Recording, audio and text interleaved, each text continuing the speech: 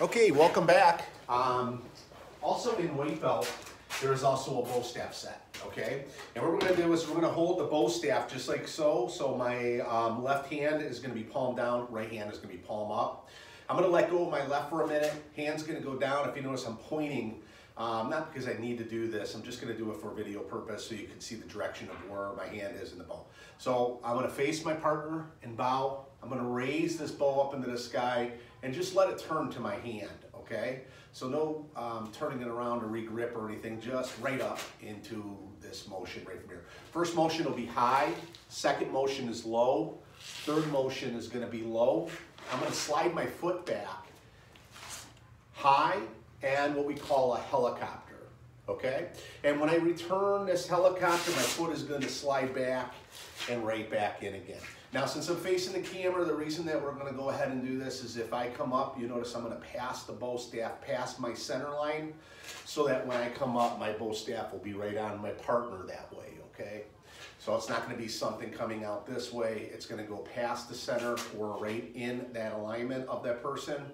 But I'm gonna slightly pass it, and then there'll be my first strike, my second strike. So first things first, I know you really can't see my stances, but it'll be a horse stance, bow stance, horse stance, pat around, horse stance again, right into that horse stance and right back. So you're kind of getting those kind of motions of that twisting. We don't want it just to be a 1, 2, 3, 4 type of thing. You want your body behind your strike, your footwork behind your strike.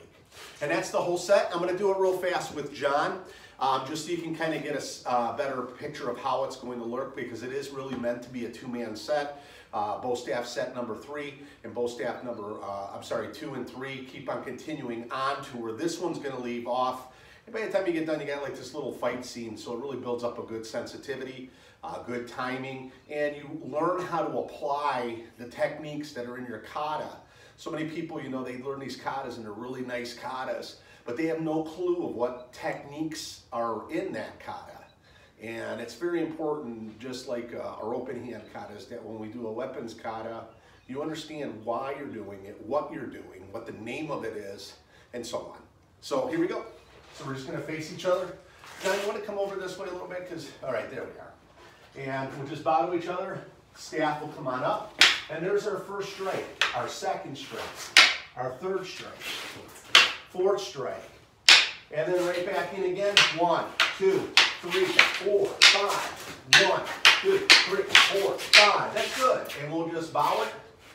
And we just kind of do the same thing. So once I'm done with that last strike, we just let it follow through, or we can hold on to the bow staff, just like we would in the kata. Bow staff number 1, white belt.